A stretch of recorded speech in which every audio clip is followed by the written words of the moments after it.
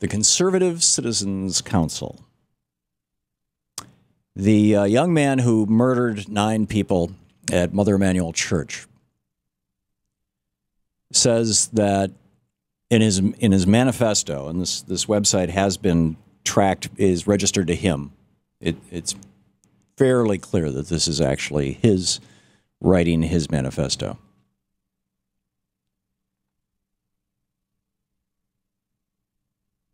And a lot of it is not being published or discussed in the media.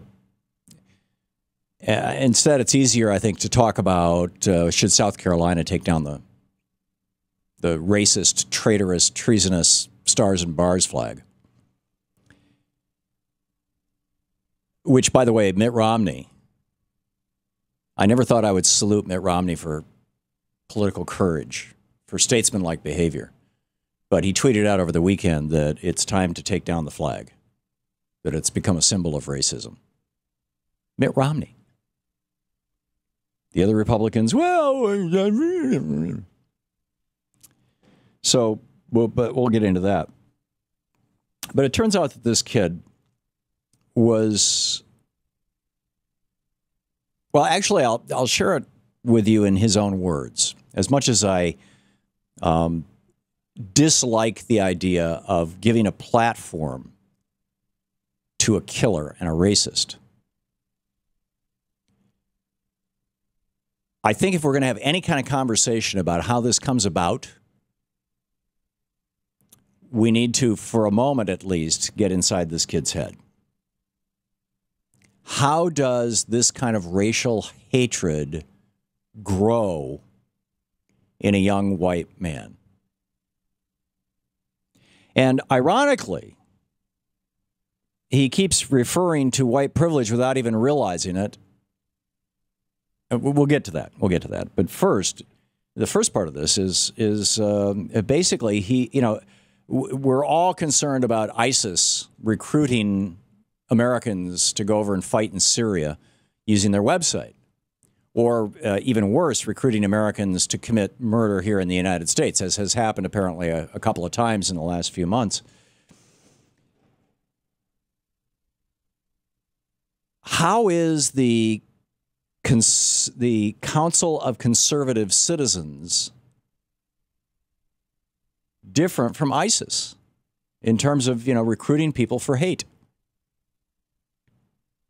This is from this kid. I'm not going to use his name. That's although his name is everywhere and his picture's everywhere, but this is what the killer, the alleged killer. Well, this isn't a news program. This is an opinion program. What the hell? This is what the killer had to say. He posted this on his own website, registered to him. It's called lastradesian.com. I don't think the website's still up, but in any case, he wrote, I was not raised in a racist home or environment. Living in the South, almost every white person has a small amount of racial awareness simply because of the numbers of Negroes in this part of the country, but it is a superficial awareness. Okay. Now, I've pointed out many times that the best part about white privilege is that white people don't have to sit around thinking about the fact that, hey, I'm white. I wonder how that's going to influence this job interview. I wonder how that's going to influence how I'm treated at a restaurant tonight. I wonder how that's going to influence whether I can grab a cab. I wonder how that's going to influence how I'm treated when the police officer pulls my car over because my taillight's out, or just pulls my car over because he feels like it. White people don't think about those things. They don't have to think about those things because the power structure in this country from its founding to today is white. But somehow that, for this kid, that he missed that. I mean, it's like, fish not noticing the water that they swim in. He says, the event that truly awakened me was the Trayvon Martin case. I kept hearing and seeing his name, and eventually I decided to look him up. I read the Wikipedia article. That's the one thing I was going to do this morning I haven't done yet, is to go read the Wikipedia article on the Trayvon Martin case. And Shane, can you find that and print it out, and I'll read it during the break at the bottom of the hour. Because, one of the things I've found about Wikipedia is so very often if there's an agenda, if somebody's got a serious agenda, they will figure out a way to make Wikipedia reflect that. Whether it's, phony baloney arguments about the New Deal or about Smoot-Hawley or about tariffs, or it just goes on and on and on. Wikipedia is a fine thing for non-contentious information. If you want to know if colchicine is a mutagen, it's easy to look up. But if you want to know anything that has to do with something that is politically contentious, it's really difficult to know exactly what it is you're reading, which is unfortunate. And I don't have a solution for it. I mean, I support Wikipedia. I think it was a great idea. It's a great thing. But its open nature, I know that there are right-wing think tanks in this town. I walked through one about 4 years ago. It was more like 6 years ago, where there was a bunch of young people sitting at computers, and Wikipedia was up on every one of their computers. They were all editing Wikipedia pages.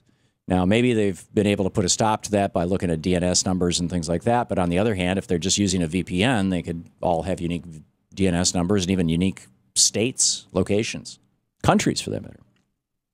Anyhow, he says, the event that truly awakened me was the Trayvon Martin case. I kept hearing and seeing his name, and eventually I decided to look him up. I read the Wikipedia article, and right away I was unable to understand what the big deal was. It was obvious that Zimmerman was in the right.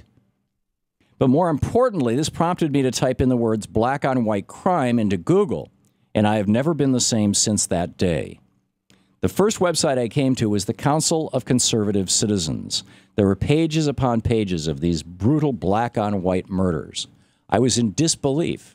At this moment, I realized that something was very wrong. How could the news be blowing up the Trayvon Martin case while hundreds of these black on white murders got ignored? And then he goes on to say, from here I found out about the Jewish problem and other issues facing our race, and I can say today that I am completely racially aware. He goes on to say, black people view everything through a racial lens. That's what racial awareness is. It's viewing everything that happens through a racial lens. They're always thinking about the fact that they are black. This is part of the reason they get offended so easily and think that some things are intended to be racist toward them, when even a white person would not be thinking about race.